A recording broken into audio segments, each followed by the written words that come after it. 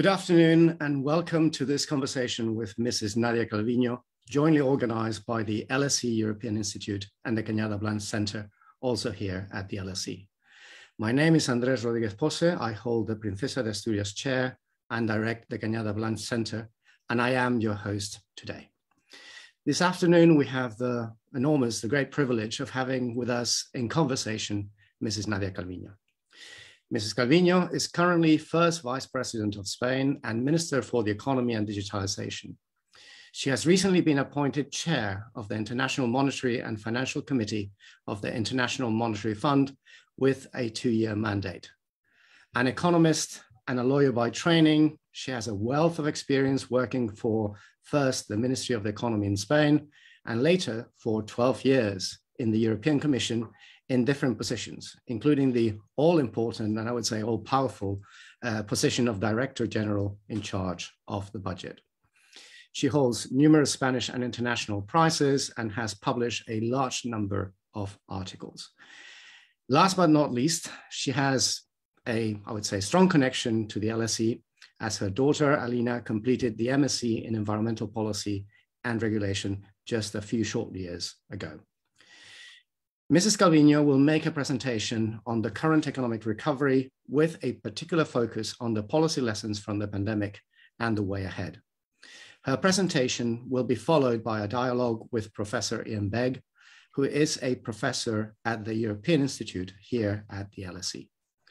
After this dialogue, we will have a round of questions from the audience. I would therefore invite and encourage all of you to place your questions at any time during this conversation in the question and answer function, clearly stating your name, your position, and then the question. Considering time, I will be selecting questions and asking them to Mrs. Calviño. So without further ado, Madam Vice President, it's our great pleasure to have you here with us, and the floor is entirely yours. Well, thank you very much, dear Andrés. It's a great pleasure to participate in this conversation with you, also with Professor Iain Begg at the London School of Economics and Political Science.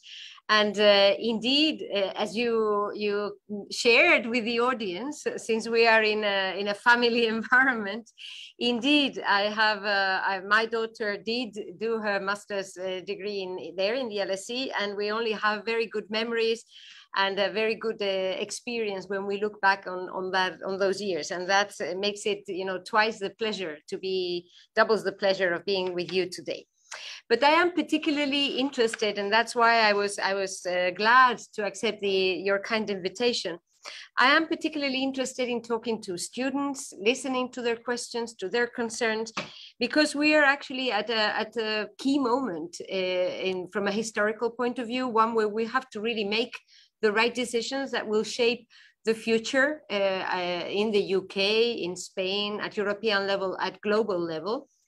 We have to see how we tackle some of the global challenges that we're all confronted with. And I think it is key that we give the voice and we listen to the younger generations, because it is their future we're trying to shape, and we're trying to steer, when we make our decisions currently. So I'll just try to share with you in my opening remarks 3 key ideas, and then I'll be very happy to take any questions from the audience. Now, the first point I want to share with you has to do with the response to the pandemic. Obviously, these last 2 years have been very difficult from all points of view, from a personal point of view, professional point of view, for me being a minister and then a vice president in a government, having to deal with the very significant shock, from my health, from a social and economic point of view. These 2 years have been, many people say it often, but we have to repeat it, unprecedented. We have had to face unprecedented challenges and make unprecedented decisions without a roadmap, without a blueprint, because never in our history had we, in our lifetimes and in recent history, had we been confronted with this kind of crisis in our part of the world. And I think that the response really should make us proud, because we were able to put together a response in a coordinated manner, not only within the EU, but also more broadly throughout the whole multilateral institutional framework. And we were therefore very much more efficient with impactful actions. Starting from the vaccine development, it is, many say it is a miracle, that it is incredible that our science was able to develop the vaccines, and we were able to deploy these large vaccine programs in an efficient manner in such a short period of time. But we also coordinated our fiscal and monetary policies. We have been able to deploy an unprecedented safety net to protect companies, to protect workers, to protect households' incomes. In the case of Spain, since March 2020, we set in place an unprecedented package with liquidity, solvency support, job protection, furlough schemes, also income support for self-employed workers and most vulnerable part of our society. And this is a very different response to the previous financial crisis. Our estimate is that without our measures, the drop in GDP would have exceeded 25%, more than 3 million jobs would have been lost, and there would have been a very serious impact with a structural, long-term, lasting effect. Measures taken throughout the world minimized the impact, and also have shown something that we should have known, but maybe we had forgotten in the past, which is that it is much more efficient and cheaper to protect than to let something be destroyed and then have to rebuild from scratch. So this time around, we have protected a solid basis for the recovery at a very significant fiscal impact, with a very significant fiscal impact. I was just, today we got the data concerning debt, public debt last year in 2021. We had to issue between 2020 and 2021 around 150 billion euros in extra debt. But thanks to this fast response, we already had very strong growth last year. Tax revenues increased also in a very clear manner. They are already above pre-pandemic levels. And that has enabled Spain to resume the downward trend of debt to GDP and deficit to GDP ratios already in 2021. And these, together with us reaching also employment and unemployment levels that were not achieved in the country since not only before the pandemic, but before the financial crisis that started in 2008. So this, I think, means, and this is the closing idea in my first point, that we got phase one right. This time around, the coordinated response at a global level has enabled us to be effective in trying to minimize the negative impact of an unprecedented, a black swan kind of event. Second key idea is the way ahead. And here I really think we need a forward-looking approach, one that would allow us to continue to make the right decisions in the short run, but without losing sight of the long-term objectives. This time around, luckily, not only have we a European response that has been effective in the short run, but also we have a plan. We have a recovery plan. We have this unprecedented 750 billion investment program, the Next Generation EU, new mechanisms whereby European countries have decided, EU countries have decided to borrow together so as to invest together in our common future, and so as to be able to deploy in parallel our shared agendas, and notably the green agenda and also the digital transformation. Now, the Spanish recovery plan adds two other principles to these two key axes, social and territorial cohesion and gender equality. This makes probably the Spanish recovery plan quite unique, but we think that these four axes and principles should be guiding all our investment efforts, all our reforms, if we want to succeed in having a more sustainable and inclusive development growth model. Now, the starting point in 2022 is good. We have reached employment levels that were not seen since 2008. More than 20 million persons have jobs in Spain. Our unemployment rate has gone down to 13.3%. And now the most important challenge is to ensure that this is not a transitory bounce back, but a solid, strong and sustained recovery, one that allows us to also modernize our economies. And here, another interesting feature is not only that we have an unprecedented financial support to undertake this recovery plan, but it is also that there is an incredible alignment of narratives throughout the world. Professor Iain Begg maybe will want to comment on this, and Professor Rodríguez-Pose. I have been around for a long time, as you already said, and never would have I imagined that we would have the IMF, all the G20 family, the European Union, and all international institutions and analysts are having a very different approach to this recovery as compared to the past. There is, I think, a very strong awareness of the need to ensure that growth is sustained, sustainable, and inclusive, that our fiscal rules should be growth friendly. And I think that this is due to the increased awareness that we are facing very significant challenges, and we cannot just dust off policies from the past, and notably we cannot go back to those that we applied after the 2008 financial crisis. And Spain is again a key example at hand, because some of the most clear scarring effects of the crisis, the financial crisis, and the response that we provided at that stage, some of those scars are mostly visible in my country. For example, when it comes to the drop of private and public investment, normally public investment is the first casualty of any fiscal consolidation plan. Well, we did have a significant drop in public investment. Many years this stayed below the net level, the minimum level that would be needed just to maintain the infrastructures. This is talking about highways and train stations, but it's also hospitals and schools, public buildings, and of course R&D. So, and we all know that investment is key to have stronger growth in the future. So that clearly has been dragging potential growth because of this response.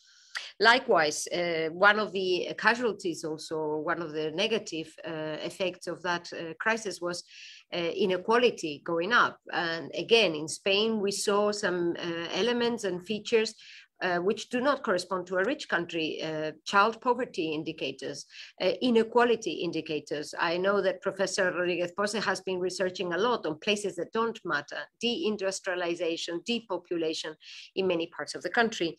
And so this is I think, a key element to focus on as we move ahead. And it is clear to focus on fairness, because we are confronted with a major technological revolution. And like all industrial revolutions of the past, this has an impact on the way the economy functions, on the way corporates function, also in the way the labor market works, but also our societies and our political systems are impacted by these changes. And so we have to make sure that we have to make sure that the way ahead is one that reinforces our rights, our values, our social market economies, and not the other way around. I already mentioned the important public debt, the issuance that was needed to respond to the pandemic. Luckily, thanks to strong growth, we are already resuming the downward path. But this means that we have to make right now the right decisions, because these additional debt could be a burden on future generations if we do not ensure that we have strong growth, and also that we take this unique opportunity to modernize our economy and move to a more sustainable growth model from a financial and economic point of view, but also environmental and social. Let me move to my third and final point, which is one I came at a later stage as I was reflecting on these issues, and it's a word on social sciences. Now, since I'm speaking to students in the community, in the ecosystem of the London School of Economics and Political Science, I thought it would be interesting to share with you a more personal reflection. And my own background, as Professor Rodríguez-Pose explained, is one of an economist. I am also a lawyer, and currently I am serving with a political position. But I think that these points really are applicable, whatever the discipline that you are currently studying or you are currently working on. And I would say that in such a fast-moving environment, there is a great opportunity for the creation, the emergence of new ideas.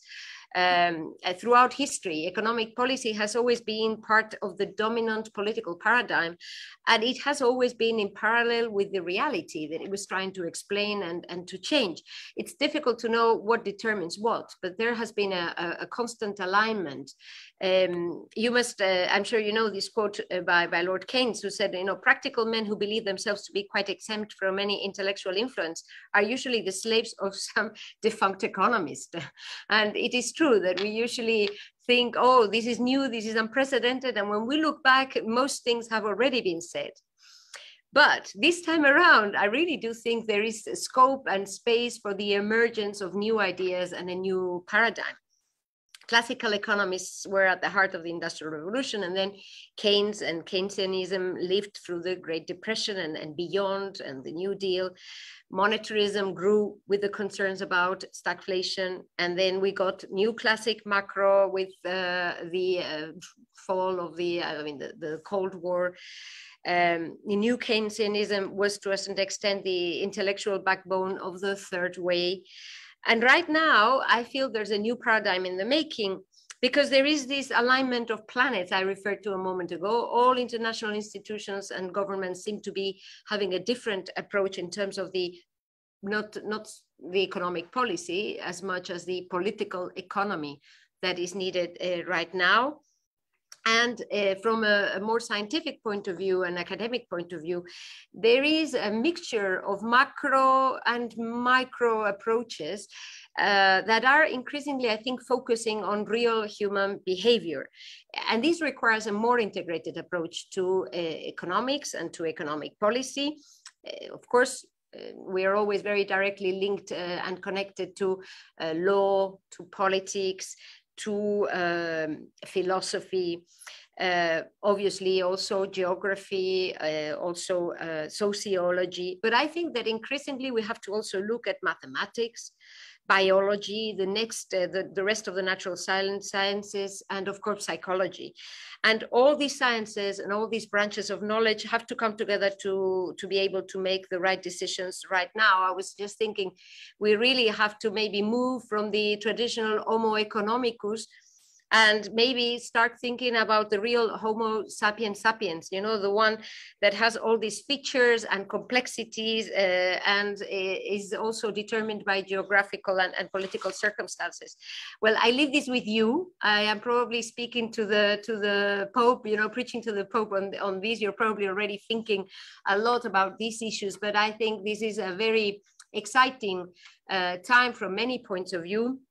It would have been better not to have to be confronted with these unprecedented challenges and tough decisions.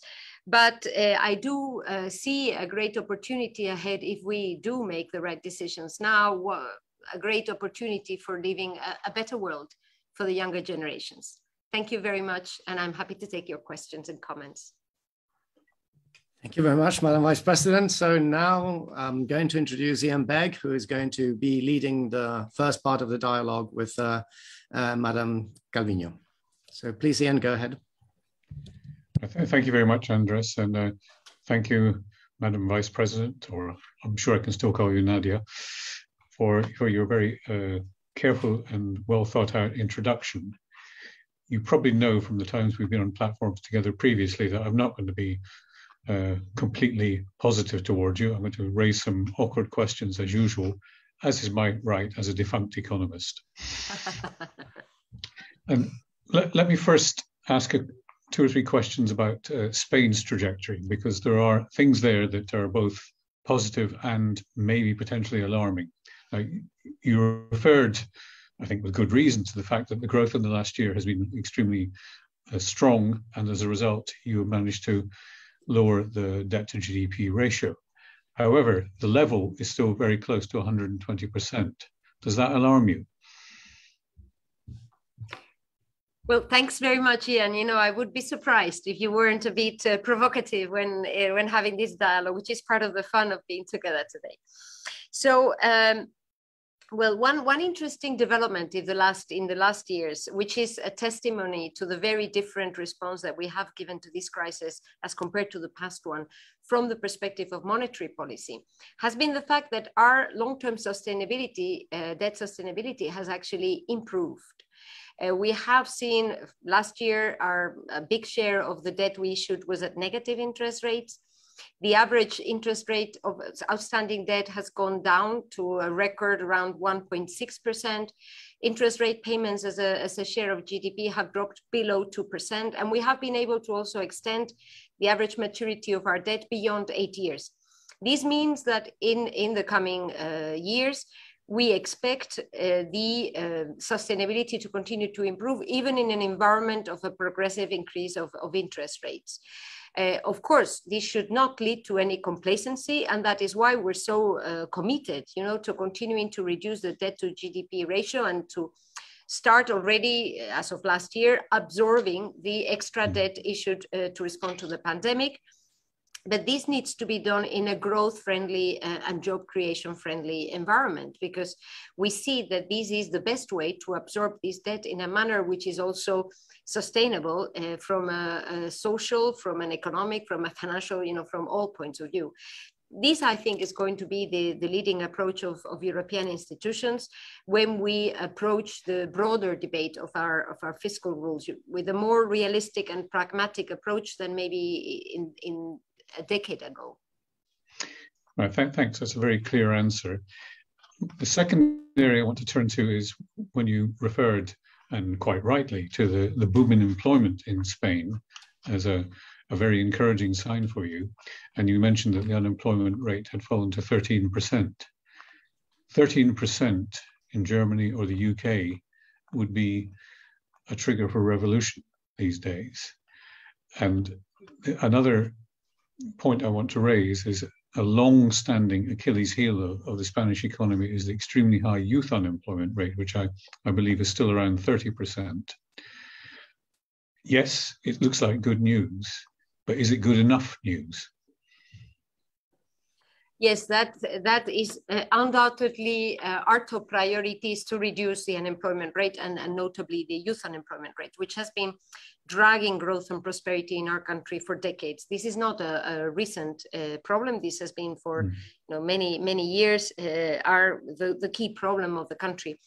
Now, the evolution has been outstanding, remarkable, in the sense that youth unemployment dropped last year by 9 percentage points. It is still, of course, very high, but we are going down to levels which were, pre-pandemic levels.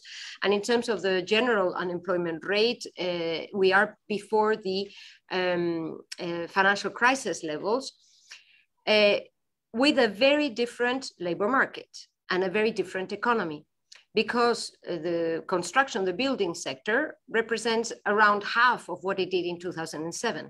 It was like 12% of employment, it's around 6% now.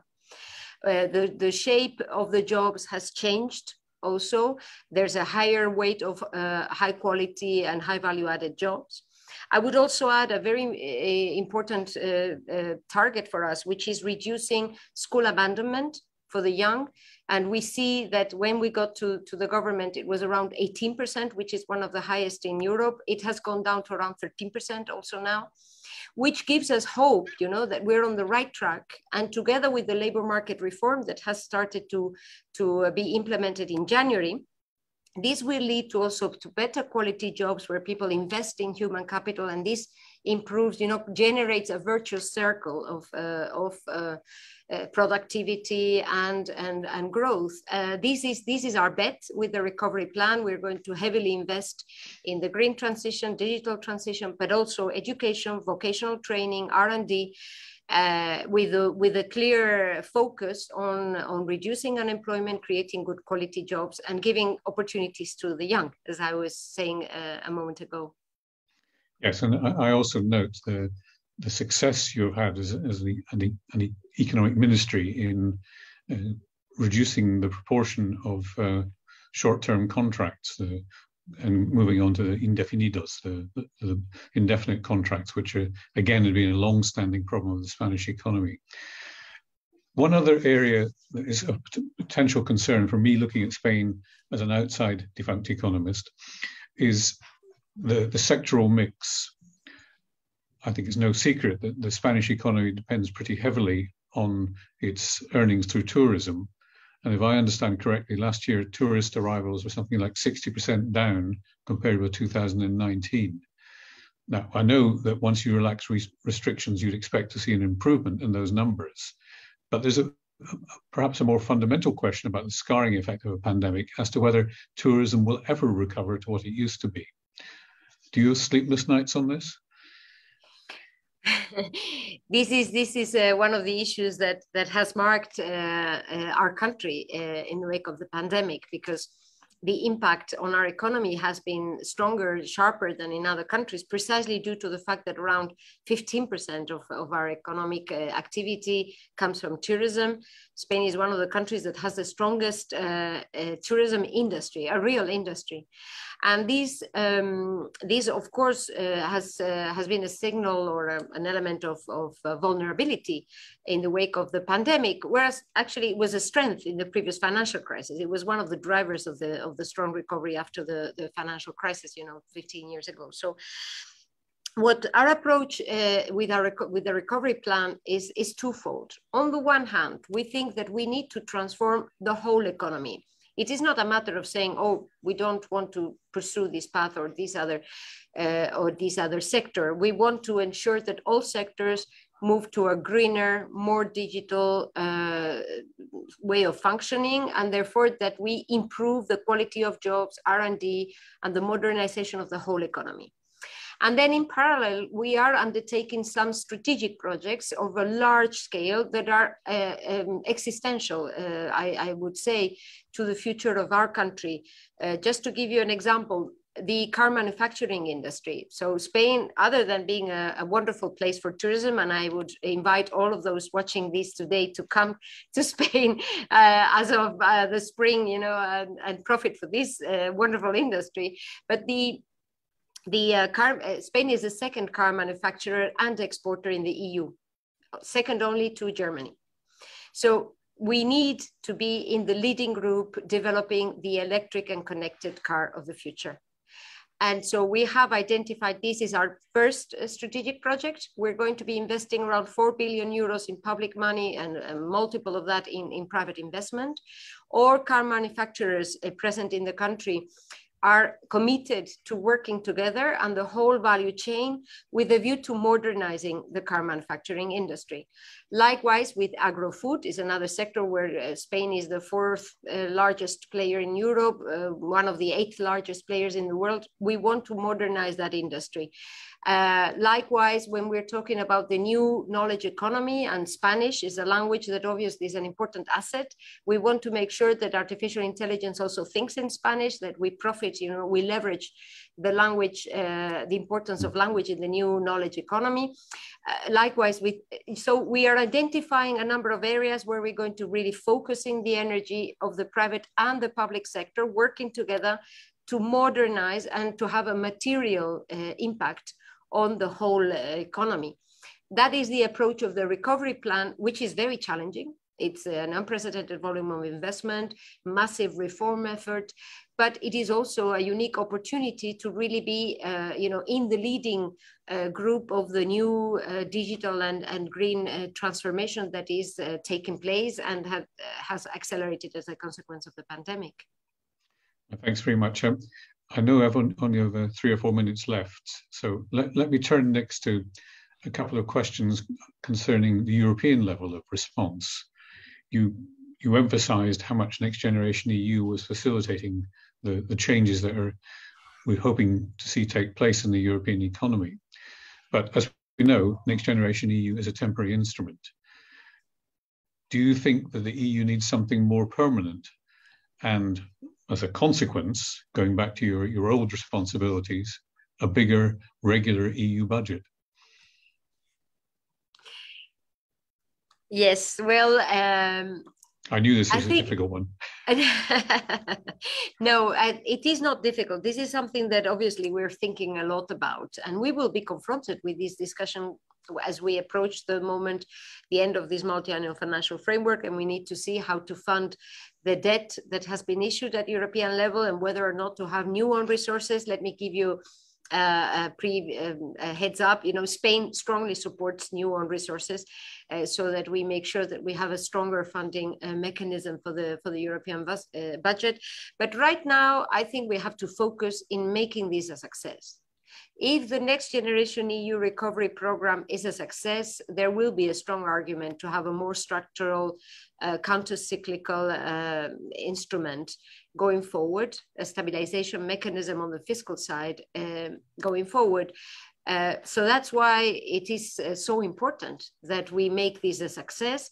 And countries such as Italy and Spain, that are the main countries leading these recovery plans, I think that we're devoting 180% of our energy to trying to make this a success, not only which is not only key for our countries, but it is also essential to shape, as you suggest, the future of the EU.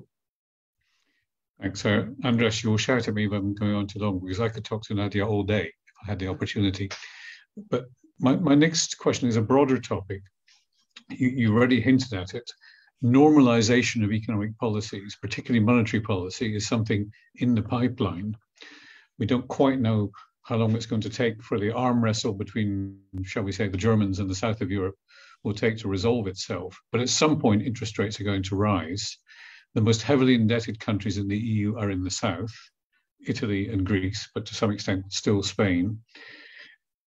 Are you going to be able to cope with normalization of interest rates? And beyond that, you mentioned the suspension of the Stability and Growth Pact. Big questions arise about what happens next with either replacement fiscal rules or even abandonment of fiscal rules. I know that that's a big series of questions, and I think that probably exhausts my scope for asking any to you. Well, I mean, on the impact of a change or a turn in monetary policy, I think that we have been expecting this to happen, and the approach of the ECB is one of prudence. I am quite convinced they will continue to be quite prudent in their decision-making process. They are very well aware of the risks of a premature withdrawal of the support mechanisms. I think Madame Lagarde was making some public statements only some days ago that were quite straightforward and to the point in this regard. So in the coming years, what we expect, as I said a moment ago, is the average interest rate will continue to go down, because right now we're refinancing debt that was issued 3, 5, 10 years ago at a much higher interest rate. And we just issued, just to give you an idea, we just issued some days ago a 30-year bond, which closed at an interest rate of 1.9%, a 30-year bond at 1.9% with a record demand, which, of course, I mean, in a very volatile market environment. This was some days ago with a lot of instability. And this interest rate should give us an idea of what the market anticipates is going to happen to inflation and interest rates in the mid to long run also. So, of course, being prudent, watchful, and that's why we have been extremely prudent with our fiscal policy, and we already started to reduce our deficits and debt. We have no time to lose to ensure that we continue to reinforce financial and fiscal sustainability in the long run, but it has to be done in a growth friendly environment, preserving growth and job creation. And this is linked to the fiscal rule debate. I think that as of the Eurogroup ECOFIN of March, this debate is going to intensify. We certainly have to make sure that we have rules which are fit for purpose. And I think all countries are starting with a quite realistic approach, that the starting debt to GDP rates are very different to the ones we had pre-pandemic. In the case of Spain, we were in a downward trend that was broken. We went up to around 120% of GDP. Luckily, now we've gone down to 118.7, and our expectation is to continue to go down as fast as possible. But obviously, the starting point is very different for all countries. I think all countries are also very well aware that we need to undertake massive public investment on the green and digital fronts if we want to succeed with these strategic and structural transformations. And I think all countries are aware that we shouldn't go back to the old trenches, to the old debates of the past, just dusting off, as I said a moment ago, old recipes and going back to these north, south, east, west, rich, large, small kind of debate, because we are on the same boat, actually. The pandemic has shown that we're stronger when we act in a coordinated manner. And I really hope that this will continue to be the spirit going forward. At least that's what I see so far.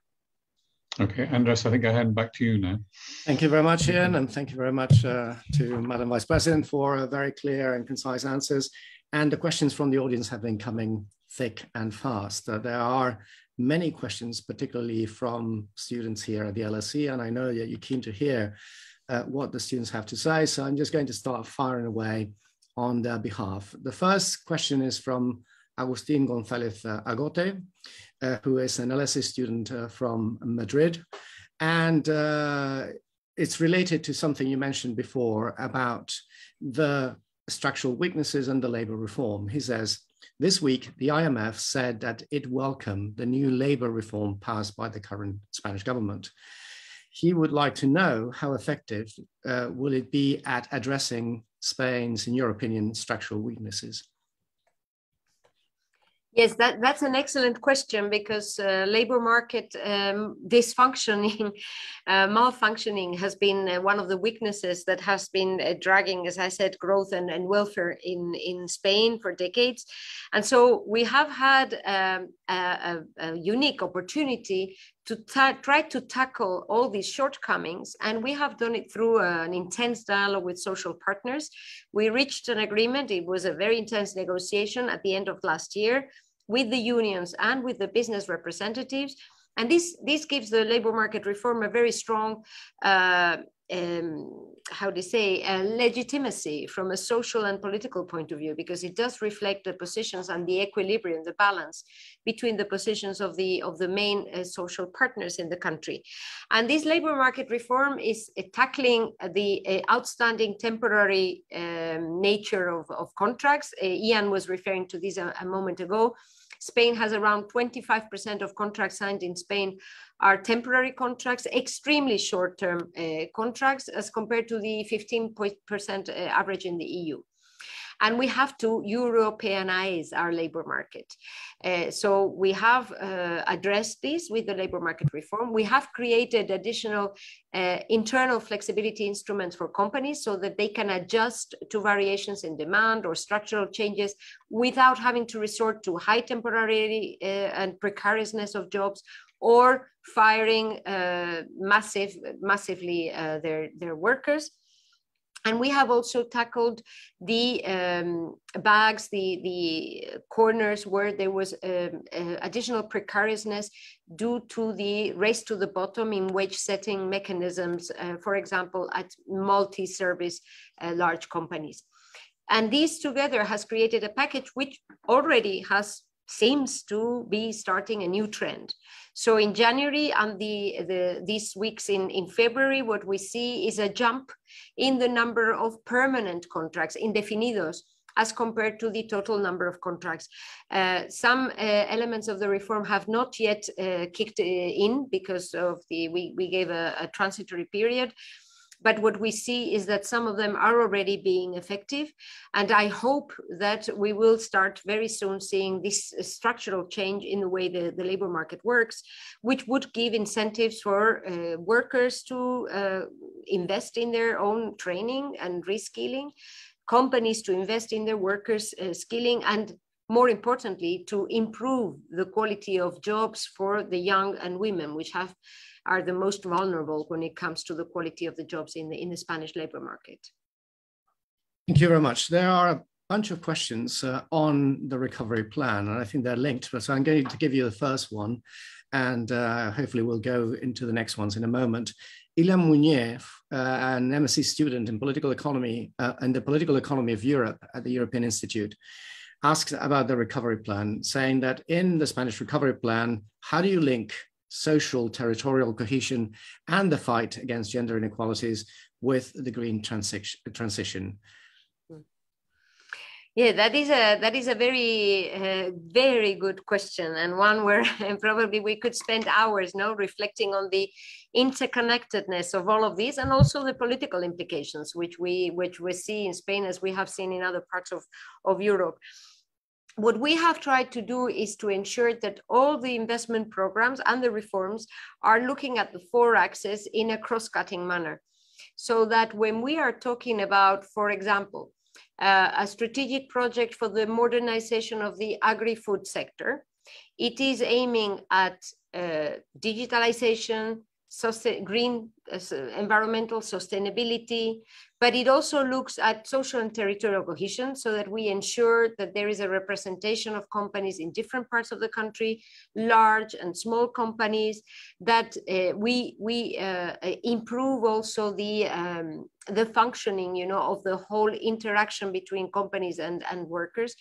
And if possible, we also have a specific attention to gender equality in terms of supporting companies which are led by women, or which are where women have a leading role, a strong role. No? In our digital transformation programs, for example, we have created some specific vehicles and instruments to support startups which are led by women. So what we're trying to do is to give these digital, green, but also purple in the sense of gender equality and territorial approach, both acting on the horizontal point of view with all the investment programs, but also from a vertical point of view with specific requirements in some strategic programs. And actually these days I am speaking to the different presidents and the governments of the regions to make sure that the recovery plan materializes and reaches the whole country, all the provinces, and particularly pays attention to areas where there's a stronger risk of deindustrialization or depopulation. In that respect, there seems to be a question more specific about the focus on social and territorial cohesion. If you could elaborate much further on what would it involve and how it would be achieved. This is from Caroline Gray, who's a lecturer in politics and international relations at Aston University. But it is related to the next one from Andoni Montes Nebreda, who's a visiting researcher at the OECD, who's talking about the potential clash between the environmental goals on the one hand and the territorial cohesion on the other. He says that new environmental taxes could harm particularly rural areas, which we know as places that don't matter, and we increasingly know as that there's places in the literature of geographies of despair. How should this distributive issue be addressed, and how is Spain addressing that potential problem? Well, this is indeed a very good, a very important discussion, a very complex discussion, and it's particularly complex in a country such as Spain, which is not only very large, but very heterogeneous from the point of view of the geographic endowments, from the point of view of the social distribution, economic distribution of the different productive sectors, from all points of view. Also food is very different in the different parts of Spain. We have a very varied, very rich country with 3 layers of government, with regional governments having a very strong role to play when it comes to education, when it comes to health and other public services, but also the local governments have an important role to play, for example, when authorizing the deployment of renewables. So this requires a quite complex, quite rich governance architecture, which we are setting in place, and we have been implementing already last year with different fora and meetings at different levels of government to make sure that we're all understanding, where we're heading towards. All the programs in the plan put together, those that have a social and territorial cohesion, we call it the demographic challenge approach, but it's mainly focusing on this issue of aging and depopulation of parts of our country. All programs put together amount to around 10 billion euros in investment. This is coordinated by another vice president of the government, and she is working together with the regions and with the local governments to ensure that we focus in those elements that can really trigger opportunities for people staying there, with a strong focus on digital connectivity, on this strong focus on the development of the green energy facilities. I was a bit surprised by this idea that there is a clash between focusing on territorial development and the green agenda. I would say that we need to ensure precisely that economic activity that takes place in these areas is sustainable, because that is what's going to provide them with an opportunity to continue to grow in the future. And all of these, of course, will eventually lead to a debate which is not a Spanish debate. I think is a more a broader debate at European or even global level on taxation and environmental taxation. This is, as I was saying, a debate where Spain is just participating in those changes that will take place at European and at global level, because these challenges are not unique to our country. Maybe what is quite strong right now is the awareness and the commitment of the government to try to deal with these places and focus in projects that can be transformative down on the ground, you know, in a precise geographical place. Thank you. Let's go now to the issue of productivity, and this comes from Victor Perez Sanchez, who is doing a PhD in economic history here at the LSE and is, I believe, from Salamanca. And the question is regarding the situation in the post-pandemic recovery. In 2021, for example, he says employment has grown much faster than the GDP growth per capita, and therefore it has contributed to reduce productivity per hour worked. Do you think this is just an accounting discrepancy which will disappear relatively soon, or is there something else going on? Well, this is I have to say, your students pose excellent questions. You know, these are very pertinent and questions and issues that we devote a lot of our time to reflecting, because indeed one of the features that we have seen in the strong recovery last year was the fact that GDP has recovered. There's been a lag between the recovery of employment and other economic indicators, hard economic indicators, tax revenues, for example, just to give you another element, and the GDP accounting, you know, data. And we have been working, I mean, and I know the National Statistical Office is looking into this to see whether this is just a matter of the difficulties of getting some data in the context of the pandemic and the very important third wave we suffered in the second quarter of last year, or whether there is something more structural to it. I must say there are some structural changes taking place, which certainly should prompt us to think about our economic indicators and try to modernize them and base them on more different evidence, administrative data, or big data, you know, coming from all different economic sectors. I think the economic analysis discipline has to also modernize its sources of information from this point of view. And one of these key changes has to do with digitalization. And to me, it is obvious that our traditional statistics do not fully capture what we're talking about when we're talking about digitalization. We had a seminar. I know there's a lot of work going on in the OECD and other places beyond GDP, because, well, it strikes me, it strikes anybody, I think, as quite incoherent, the fact that some of the fastest growing and highest capitalized companies in the world actually have a part of their revenues which is not accounted for, and the value added seems to come from data which have no value from a national accounting point of view, you know. So there are a number of questions that I think are not exclusive and are not short-term related, that should prompt us to also work on improving our statistical tools. Having said that, and beyond what the numbers show, the trends that we see in the economy do not go in the direction of lowering productivity. Quite the opposite. We see an increase of jobs in areas which have a higher productivity, a higher value added, and therefore, and those sectors that, and so I would leave it at this stage, but just tickle you also and prompt your curiosity about looking into these issues from an academic point of view, because I think there are at this stage more questions than answers in this regard. Conscious of time, but there are many questions here as well coming from the students. And what I'm going to try to is now go into a question which is very much about the state of the Spanish decentralized system and the pandemic.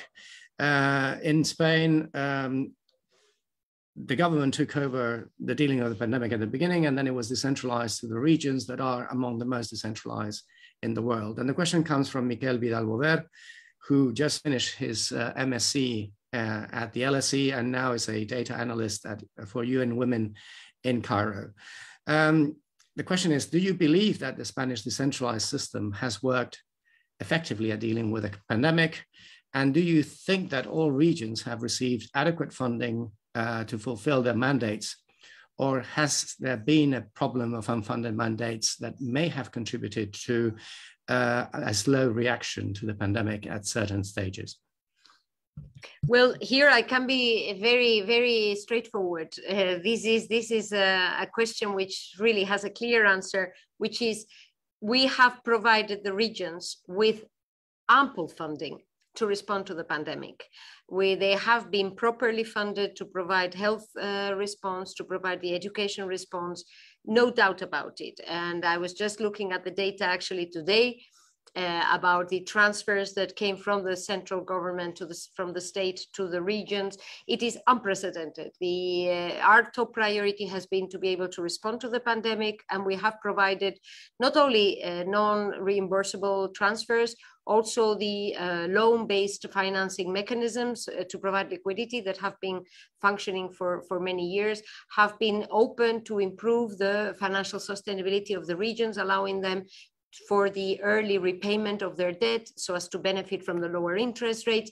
So I have to say, no doubt about it. And actually, many of them are showing sharp increases in their own deficit and fiscal balances, which show that there has not been a lack of financing, because luckily we have had a very positive environment in terms of financial stability and sovereign debt market stability in Europe that has allowed us to provide an effective response. Different issue is about the distribution of competences, but here I have to say it is the constitutional architecture we have. This is an architecture that allows citizens to have a regional government which is closer to them, which is closer to their needs and their priorities. And so this is the political system we have given ourselves. And I think that within its complexities, we have been able to work together and we have been able to provide an effective response. Let me refer just to the outstandingly successful vaccination process to give you an example of something that has worked very well and has required a very tight coordination between the regions and the different levels of government.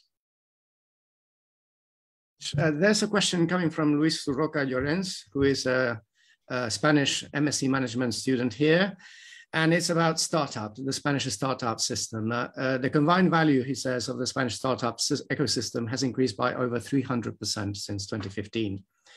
Given what the Spanish government's focus on digitalization is with respect to the Spanish economy, do you have plans to accelerate the growth of the Spanish startup ecosystem and reduce the country's brain drain to places like the UK? Yes. Well, I invited all your students to come and visit us in the summer. Now I should invite them to come and set up their startup in Spain. And then they will never invite me again to give a lecture in a UK university again. No, I'm joking, of course. This is one of our top priorities because Spain has actually some of the most vibrant ecosystems in Europe. Barcelona, Madrid are well-known cities.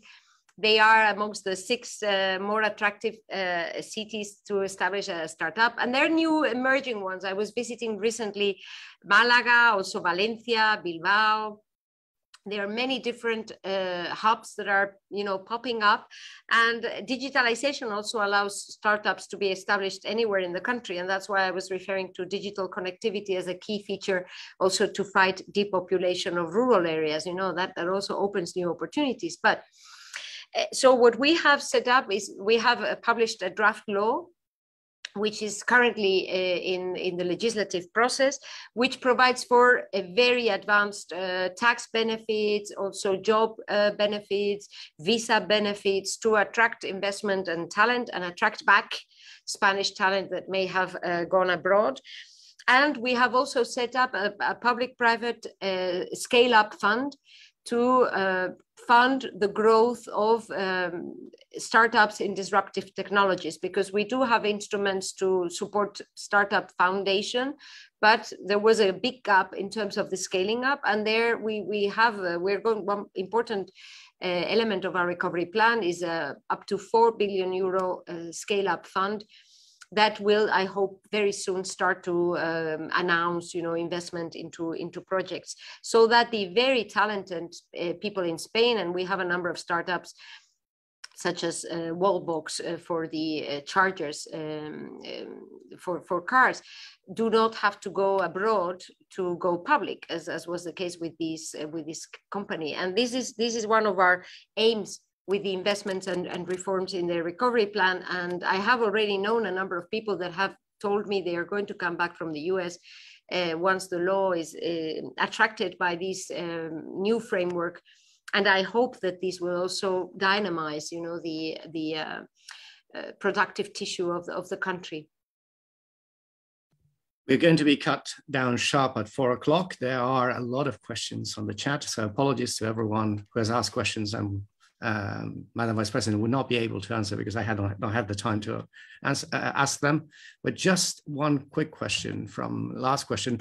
Simple question, probably a simple answer, which is from Jose Antonio Belso from the BSc Geography with Economics, and he is, I think, from Elche. He is asking, the Spanish government has a projected economic growth of 7% for this year. However, Brussels maintains it at 5.5. What is the reason for this discrepancy, and why is the Spanish government so optimistic? Well, thank you very much for this final question, because then I can wrap up with a more general remark.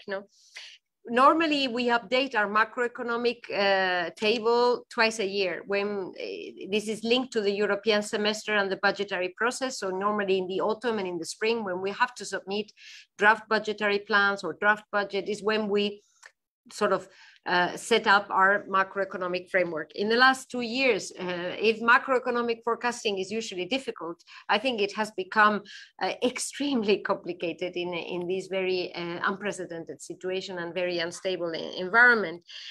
And so what we have done is focusing not only on statistics and aggregated data such as GDP that are published at a quarterly frequency and have suffered very intense backward revisions, but having more down-to-earth data on a daily basis, so that we can get the sense and the pulse of the economy on a more frequent basis to make our decisions. And the second thing we have done is we have been very prudent with our budgets. And that explains why in a less favorable, maybe macroeconomic environment, we will be able to exceed our targets in terms of deficit and debt reduction in 2021, and likewise for 2022. We've been very prudent, and that I think gives us a room in this regard. But to me, the most important element of international institutions, and the IMF issued their Article 4 report yesterday, is that they foresee Spain to be one of the engines of growth in Europe this year. And they foresee an average growth rate, GDP growth rate, around 5% in 2021, 22, 23. And this is precisely our objective. It is to have a rebound, which is not a transitory, but rather a strong and sustained recovery. In order to do that, we have to continue to make the right decisions in phase 2. The recovery.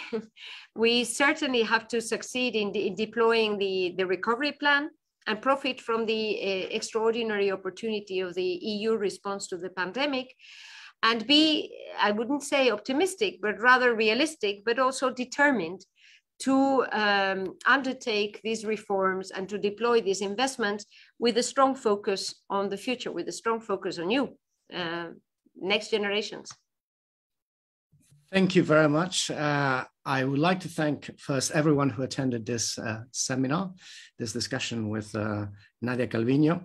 I would like to thank everyone once again for asking so many questions. It's a pity that we don't have another hour. I think we could fill another hour and more.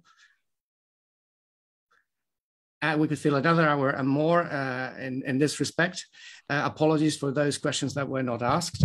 I would like to thank, of course, everyone behind the scenes that made this seminar possible, everyone working for LSE events and also at the European Institute and at the Cañada Blanch Center. Professor Iain Begg for being so challenging with his questions and incisive as ever. And of course, last but not least, and above all, Vice President Nadia Calviño, who has been so open to be challenged by a tough audience. We are proud here at the LSE of having very, very good students. But we're also proud to have someone who is open to respond to those questions without any filters, and for being so frank and so forthright in your interventions. So thank you very much. I hope we will be able to see you next time, not on a webinar, but in person. And you're always invited to come to London and join us at any other event that we will organize in the future. Thank you very much. Thank you. Bye-bye. And thank you also from me, Nadia.